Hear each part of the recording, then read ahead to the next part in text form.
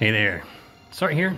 As promised, I said if I was able to get my day one rank 1 that I would share it with you guys, and yeah, sure enough, this boss turned out to be a cupcake.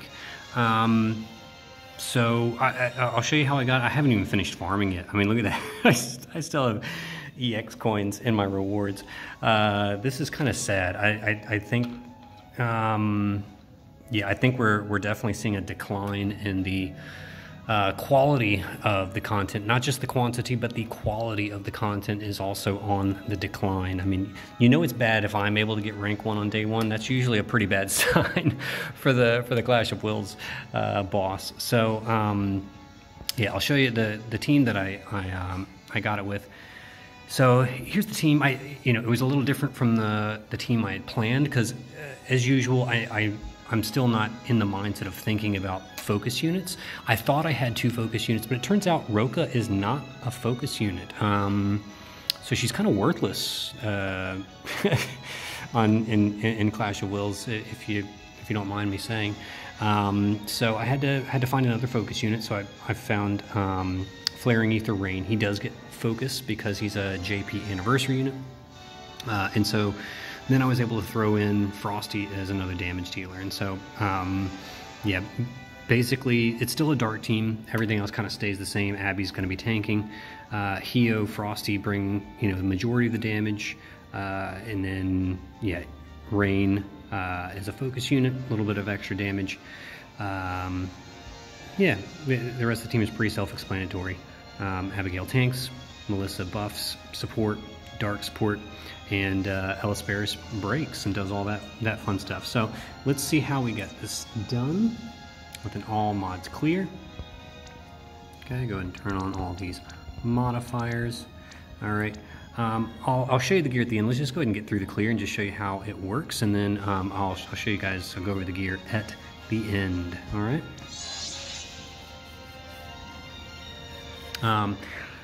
Also, just saying, I've only run this team twice. The first time I ran it, died on the last turn.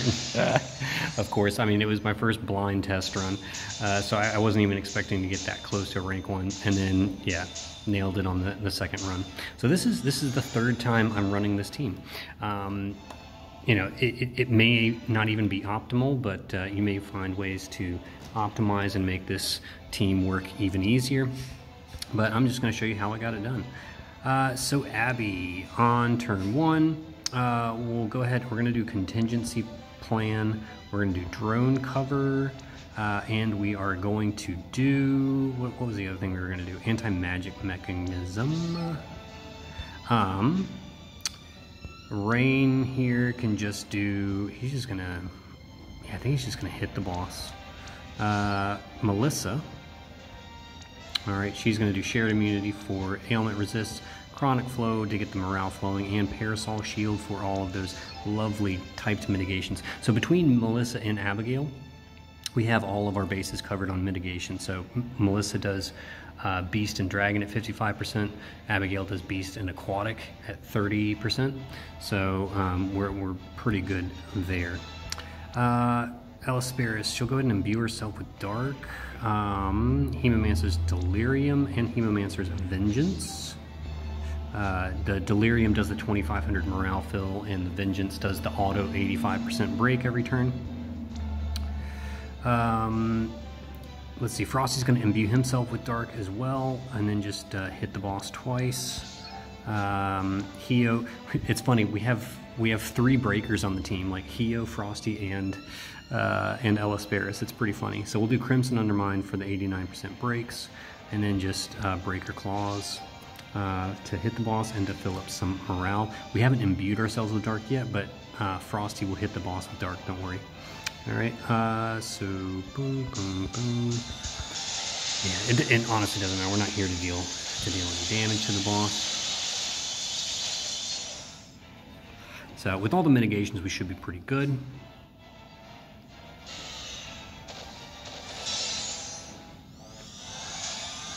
Yeah, you see that turn 1 is probably the most dangerous turn we will experience the entire fight. The rest of it, it's just going to be a cupcake fight. Okay. This turn, we will let Melissa go ahead. She's going to do Bardarcha, make sure we have our 200% dark buff. We'll do Abyssal Blessing to start the ramp, because we're going to do one burst on turn 4, then another big one on turn 8. And what was the other thing she was going to do? Shoga? No. I think we were just going to do another shared immunity for the morale fill. And then here we'll just do drone decoy and anti-physical, anti-magic. Okay. Rain is going to do Grace of Will for the buffs. For our turn 4 burst, and then double pulverizing. Hellesperus. I think on this turn she's going to do Killing Ground, and then just yeah, double blood strike. Here we can do we'll do Solitary Sword Dance for the mod boost, and then double Defiant Blade. And oop, it's not what I want to do. Hio, we'll just do Breaker Claws. Alright, and that should take care of everything we want to do. We should very easily hit 175% morale on this turn. This boss does not fight against your morale very much at all, so should be good on that one. And yeah, we should be good there, yeah. Alright, I think we're looking good.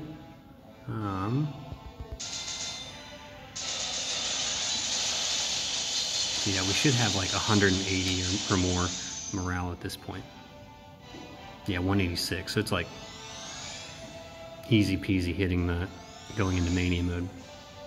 And that's kind of critical with this team too, because we don't have any Focus Plus units, we just have 2 regular Focus units, and so we need, I think it's like 5 turns to build up 3 gems in order to get into bonus time.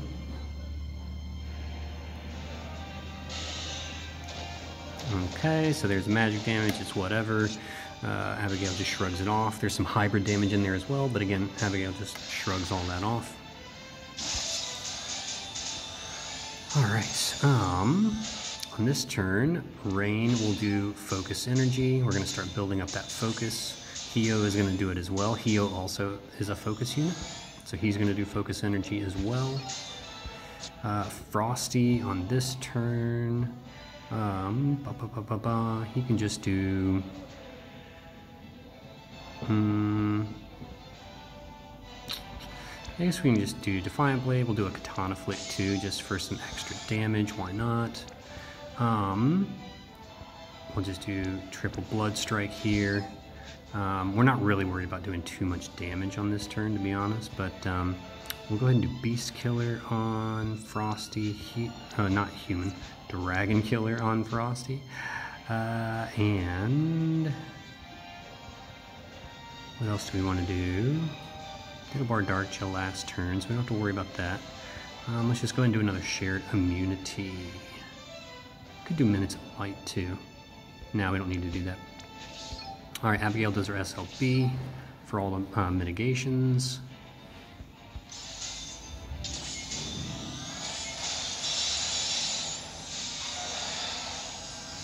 Okay.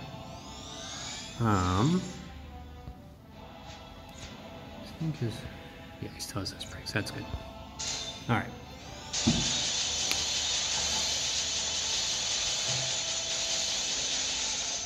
There you go. Little chip damage, you know. Not much, but every little bit counts.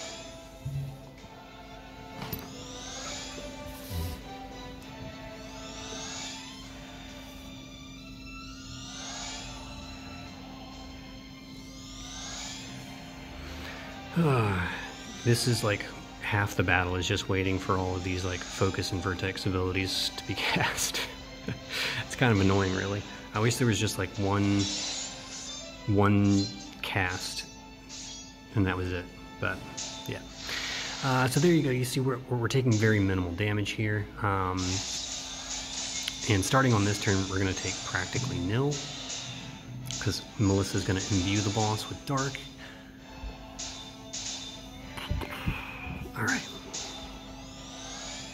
So like I said, we're going to do a little burst here. So let's do... we're going to do all-consuming darkness. Alright, because the boss is going to do a heal after, because we're going to push the 80% threshold and the boss will do a heal. So we're going to cut that in half. It's a small one though. It's only like 6%, I think. But, you know, every little bit counts, right? We'll do Beast Killer on Hio, Dragon Killer on Hio. Alright, Hio's going to shift to do his Brave Shifted LB.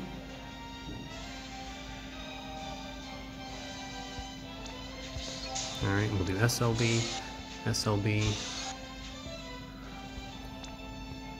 And we'll just do triple pulverizing force. I mean, Rain's still, you know, still the king of just sustained damage per turn with that pulverizing force. Abigail will just re-up her cover, drone decoy, and we'll do anti-physical to maintain the physical mitigations. Not that it's really important, because like I said, the boss is imbued now, so all the physical damage will just heal us. So that's honestly not all that important. But yeah, we'll just go ahead and send her. And so yeah, we'll just send our Extreme Nova Chainers and then send Flaring Rain after that. Pretty easy peasy here. So I always leave Hio to be the last one, since his is tag chaining, so it just makes sure everybody falls in the chain. There you go, nice chunky change there. Yeah, about 3 bill, that's pretty standard. Because the boss is in mania mode, so all of its stats are increased, right? So it's a bit bulkier. You can expect to do about triple that damage when we're in bonus time. So that kind of gives you an idea of what your bonus time damage will look like.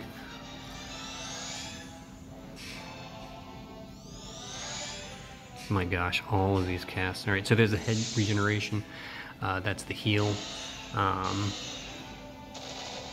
then it does, yes, some more uncoverable magic, some water and dark, and then some AoE physicals, which are converted to heals. Very nice. All right, so the boss does have this undispellable full buff. So don't bother trying to do any kind of perfect dispel. Definitely don't give Hio like blizzard orbs to counter or anything like that. We don't want to dispel the boss at all from here on out. All right, because you don't want to dispel the imbues, and you can't get rid of the full buff anyways. It's undispellable. It does only last for a couple of turns, so you know, no big deal. No big deal. All right, Melissa, on this turn, I think we'll just do... what does she need to do? We'll do Shared Immunity, make sure we're keeping up with that. We'll do a Shelga to make sure we've got... Actually, we don't need Shelga, do we? We'll do Bard Darcher to make sure our Dark Resists are still up. Shared Immunity for Ailment Resist, and we'll just do Curse Control to make sure that we have a Dark Imbue for the remainder of the fight. Okay, yeah, we'll do that. Alright, Abigail on this turn can just do drone cover. We don't need Shelga. Just do anti-magic, anti-physical. Alright, Elisperis. I think from here on we're just gonna kind of do some chip damage for a bit here. Pretty much all we need to do for the next few turns. Just don't use Katana Flick. Make sure you do not use Katana Flick. We can use Glacial Snap for the 89% breaks, might as well. So let's go ahead and do that. Hio will come back. It's not what I wanted. And just do Breaker Claws. Rain. We'll just do Pulverizing Force. Yep. And that should be pretty easy peasy. We can go ahead and do the morale, attack, and mag buff so that our chip damage is, you know, at least doing something.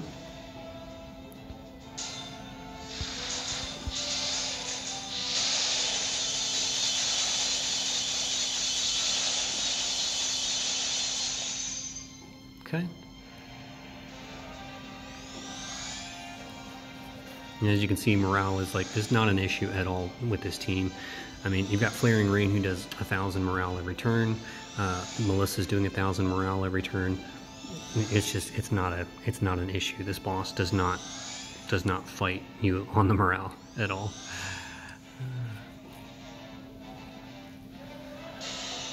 All right. So yeah, there's some more AoE water and dark magic attacks. Yeah, it like imperils us, blah blah blah. Honestly, you can basically ignore all of this boss's attack. If you have Abigail and Melissa on your party, you can, I mean, you basically defang this boss. All right, Abigail does her SLB again. Okay, Melissa is going to start another dark ramp because we're going to do another burst on turn 8. So we'll start Abyssal Blessing. We'll re-up our Parasol Shield. And we'll just do Shared Immunity one more time. Why not?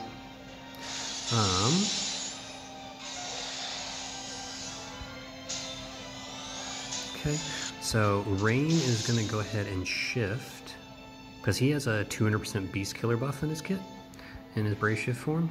Alright, so we're going to go ahead and up that for him. Just gives him a little extra damage over the 150. And then double pulverizing. Hio, he can just keep doing what he's doing with the Breaker Claws. Frosty,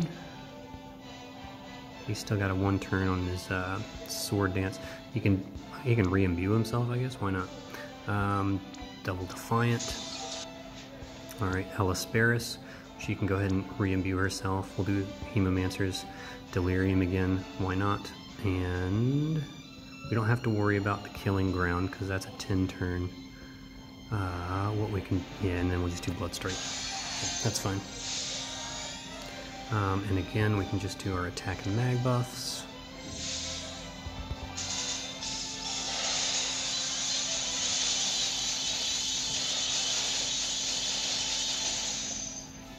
Okay, in good shape. All right, so next turn we should have a full 3 gems, so we'll do our Vertex ability and set up for our big burst on turn 8. And that's pretty much it.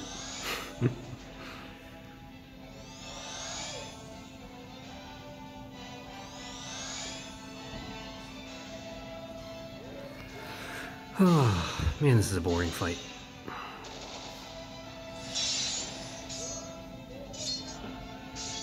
Okay, thank you for healing us with all of that all the physical attacks. Okay, so we have 3 gems, as you can see up there. Flaring Aether Rain is going to be our Vertex ability. All right, so he's going to use Vertex Shield.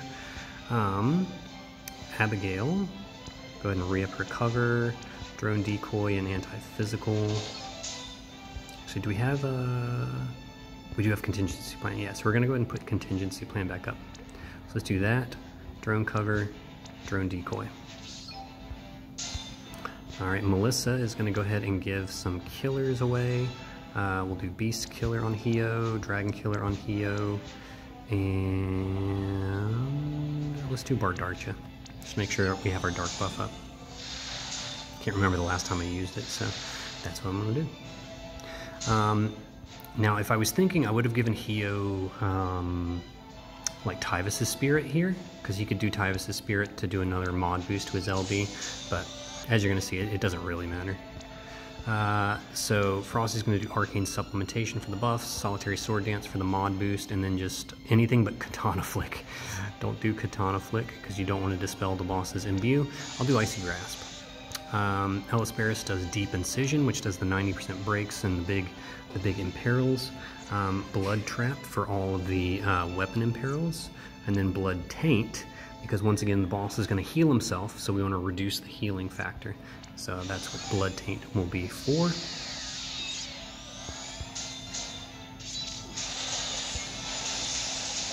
Okay.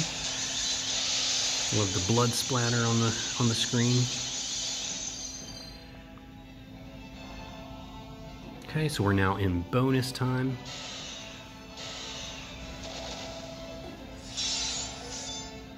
The boss does very little damage now because his stats have been reduced by 30% plus the 90% break, so he's like, you know, really don't have to worry about getting hit by anything. Alright, so now we're ready for our first big burst. We're hoping to push this guy down to somewhere around 10%. Okay, so we'll do Dragon Killer on Frosty, Beast Killer on Frosty, Seconds of Support on Hio. Alright, make sure you remember to shift Hio to his Brave Shift.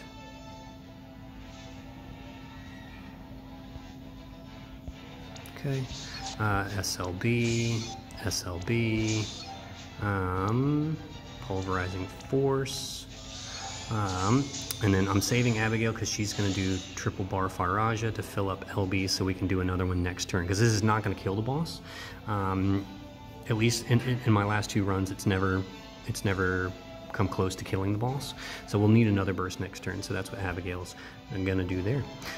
So once again, I do Elisperis, Frosty, and Hio in that order, and yeah, let's see how we do.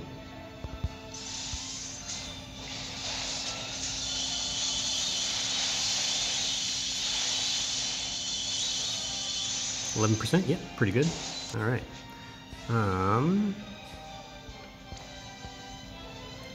Alright, no, not in Firaja, Bar Firaja, triple bar Firaja to help refill some LBs.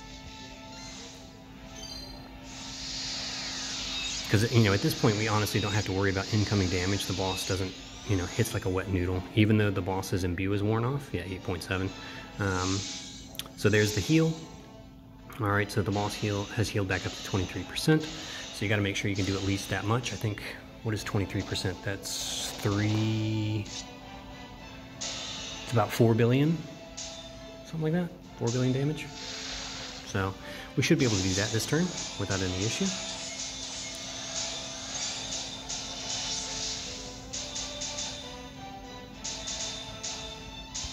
Alright, so Flaring Ether Rain just does triple pulverizing again. Alright, Elisperis just does triple Blood Strike. Chain with Rain.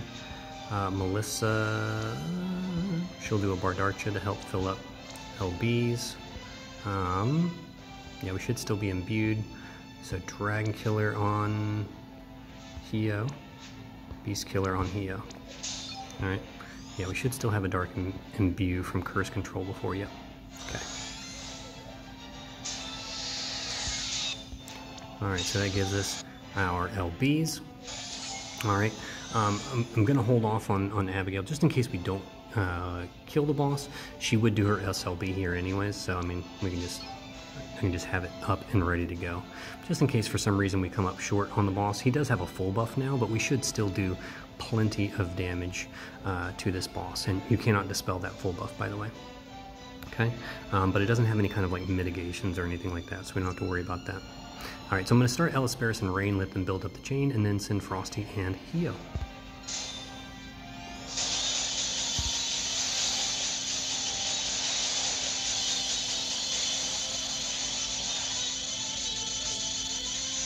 Too easy. Easy boss is easy. Alright. There you go. Yeah, 5 bills, so that was like 30%, right? Wouldn't it be? Yeah, well 30% is 4.5, so we did like 33% there. 33%. Nice. Alright, there's your rank 1. Alright, Hio and Frosty carrying the team. Rain and Elisperis just chipping in when they can, right? Easy peasy. Still haven't gotten my rewards that I wanted. That's alright. Alright, so let's show you what we've got. So, I'm just going to turn on Party Elemental Resist. Alright, it's pretty easy peasy.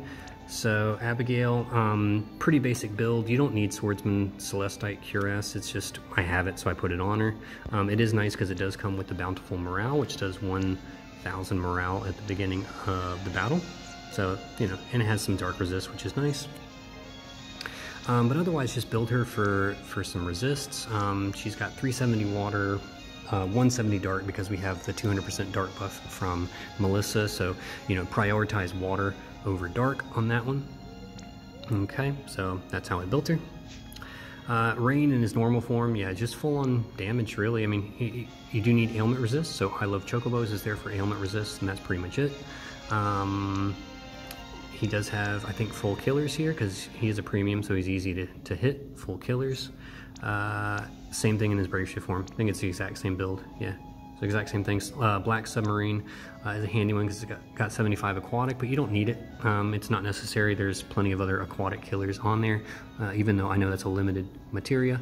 You don't need it. Last Guardian is great because it's got 75% Dragon Killer on it. That's from Noelle. And that one you can easily acquire. Again, yeah, full killers, easy peasy. All right, Melissa's got Empress Celestite Rod and Treasure Memorial Ring for turn 1 morale fill. But as you can see, morale was very, very easy to generate. So even that stuff might not be necessary. I don't know. Her own vision card for morale every turn. I put Herba's Boon on her because I thought she might, you know, just in case she needed guts. But as you can see, she did not need it. Elisperis, Moonshade Earring is there for the ailment resists. The Dark Vision Katana, Infernal Battle Garb is good for beast killers. Majesty's Ring because she needs a Chain Cat boost. As you can see, she wasn't really dealing a whole lot of damage. Her own STMR. Wing Clipping was from a previous Clash of Wills, gives beast and dragon, which is nice. I put Wilk's Vision card on her for morale fill every turn. And yeah, that's pretty much it. So she's got, yeah, full LB damage, 275 beast, 75 aquatic, 300 dragon. Yeah, didn't really build her for killers, so she doesn't really need it. Frosty's got a katana in one hand because we do have a 50% katana imperial on the field, but fist in the other hand just because it's a really strong weapon for him. You could do doubled katanas, but unfortunately there's not another really strong katana in this game, so a fist it is. Rundarine, that's from Submarunda, 75 attack with 50% aquatic killer on it. It's very nice, very handy. Yeah, one piece of Clash gear there, and then just some killers. Silver's Protection is fantastic with 50% aquatic dragon. He's got the Ice Vision card. If you don't have it, just put the best thing you got on him. He is overcapped on beast thanks to Ifrit. 300 dragon, 300 aquatic, 300 LB damage, good to go. Hio in his normal form, he gets all the best Clash gear because he is the top damage dealer, filling out his killers. If you don't have Soaring Legendary Dragon, don't worry about it. It's just for the 75% Beast Killer. You can find Beast Killers anywhere else. That's just what I happen to put on him. He has Rain's Vision card. If you don't have it, just put the best thing you have on there. He is maxed on killers, overcapped on dragon thanks to Odin Esper, and then same thing in his Brave Shift form. Exact same gear, nothing different. Yeah. Yeah, super easy. Like this boss did not require very much planning at all. Literally just went in and on the second attempt got a rank 1. So this is how I did it. Hopefully this is helpful to you guys, especially for those of you that haven't pulled any of the latest units like Hong, or you know, if you don't have Chow or anything like that, it's like, hey, you don't need them. Just bring in some of your oldies but goodies and yeah, take this one down. So hopefully this was helpful to you guys. Thank you for following me, and I will see you on the other side.